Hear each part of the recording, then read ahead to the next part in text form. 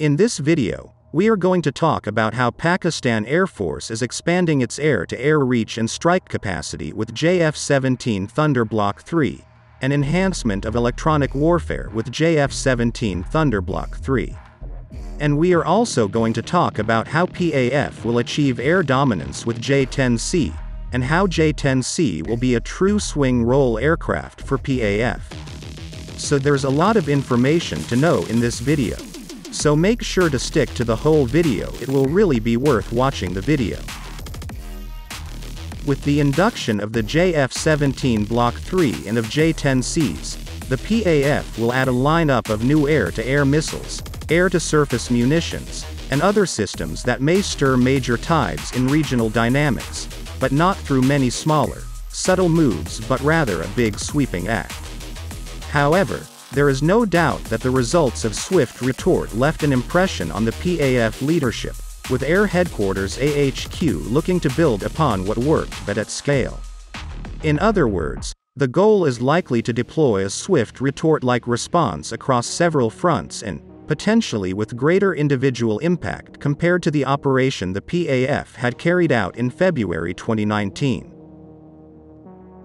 As we know, with the induction of JF-17 Thunder Block 3, one of its first advantage will be its PL-15 missile. The PL-15 Beyond Visual Range Air-to-Air missile is the likely cornerstone of the PAF's efforts to improve its engagement capabilities. The PL-15 reportedly has a range of more than 170 kilometers, a major increase to the range of SD-10 and AIM-120. However, the range would not only be one of its improvements over the SD-10 and AIM-120. The PL-15 leverages China's technology advances from the past decade, so it has improved defensibility to electronic countermeasures and electronic countermeasures or ECCM. The PAF is seemingly adding more strike-capable assets through the JF-17 Thunder Block 3. To be more specific, the PAF is basically integrating various standoff weapons to the JF-17 Thunder Block 3.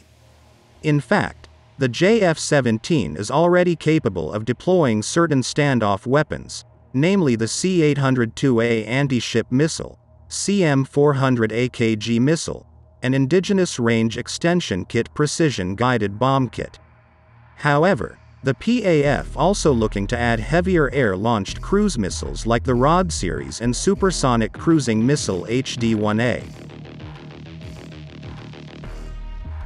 The PAF is also investing in its electronic warfare, especially self-protection jamming via electronic countermeasures.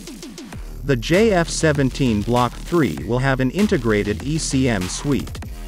The PAF also inducted a new dedicated self-protection jamming pod, reportedly named KG-600, for use on Block 2.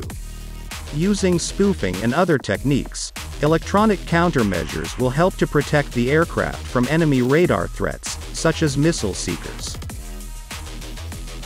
Pakistan has long expressed interest in the advanced J-10 as part of ongoing efforts to replace its aging fleet of F-7 and Mirages as PAF continues to adapt and modernize warfighting capabilities.